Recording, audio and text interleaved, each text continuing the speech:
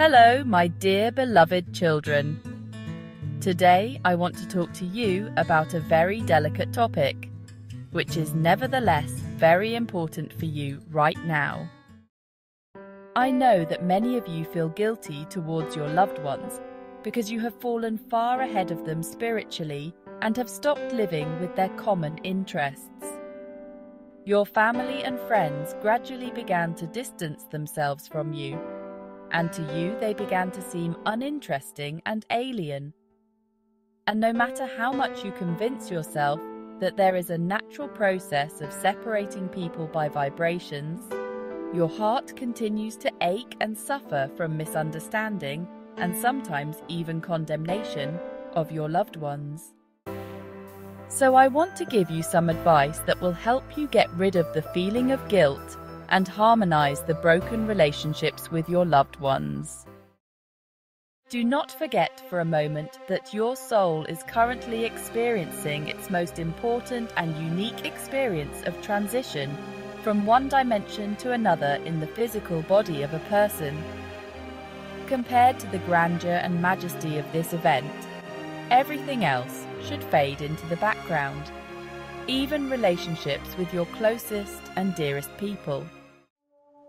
The fact that fate brought you together in this incarnation only means that these people helped your soul to go through the last and very important lessons that it did not get in its previous lives.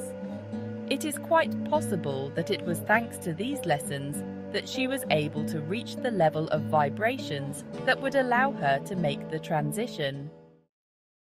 As a rule, the more difficult and painful a person's life experience is, the more valuable and important it is for him, since it allows him to take not just a step, but a huge leap in his spiritual development.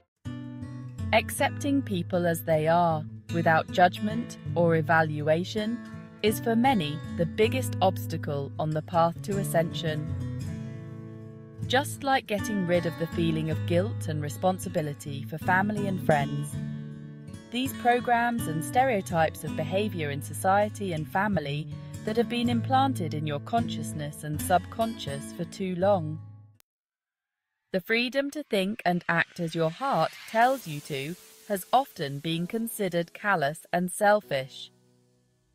People's behavior was forced into the narrow confines of decency, which sometimes boiled down to the ability to please others and adapt to other people's habits, interests, and desires.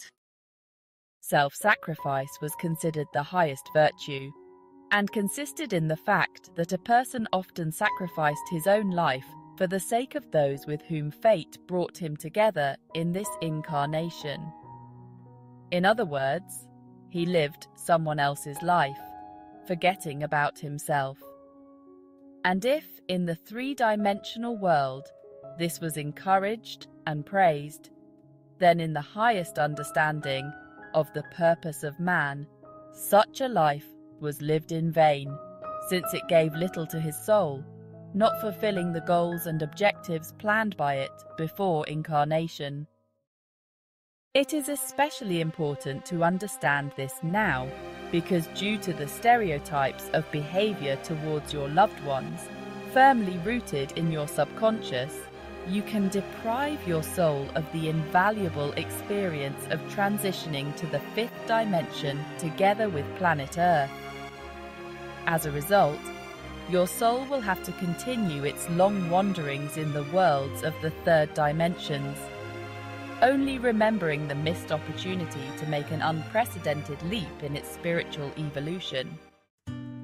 This is exactly what you need to remember now, my dears, leaving behind all the habits and behavioral stereotypes characteristic of the inhabitants of the three-dimensional world. You, the chosen pure and ancient souls, cannot afford to stumble at the last moment for the sake of young and inexperienced souls who have their own destiny and who still have a long and difficult path of spiritual development ahead of them. Don't let them drag you under the water. Stay above water, my dears. Love your loved ones, help them, but do not identify yourself with them, Don't look back. Move forward confidently towards your goal, keeping your vibrations high. Remember the greatness of the plans and goals of your soul. That's the only thing that matters now. The Mother of the World, who tenderly loves you, spoke to you